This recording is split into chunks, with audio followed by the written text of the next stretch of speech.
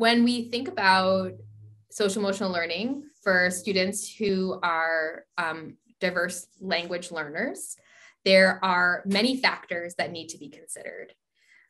The first and most important is that we can't think about it as, well, if we just translate the emotion, words, and terms, we're servicing our students with diverse language needs. That would be a horrible disservice to the students and the rich variability in culture that they bring with their language to the conversation. For just as anyone who's had an experience with, gosh, that term doesn't translate into what I'm trying to say right now. If you've ever been learning a new language, right?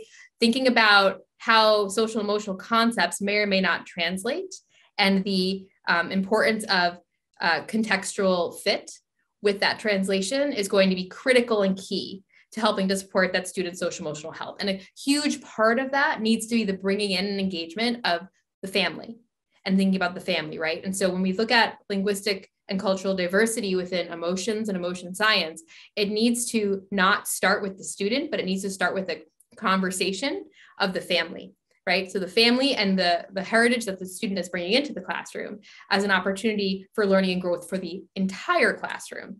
And so we could be making, again, this same argument when talking about students who are monolithic and English learners and the opportunities to bringing in cultural variability into the classroom by way of engaging the family.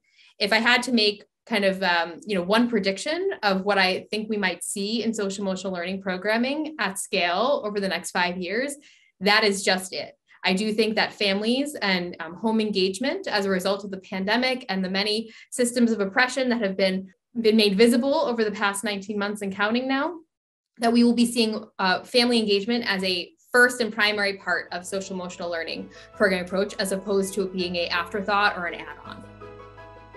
For more information about social and emotional learning, please visit readingrockets.org.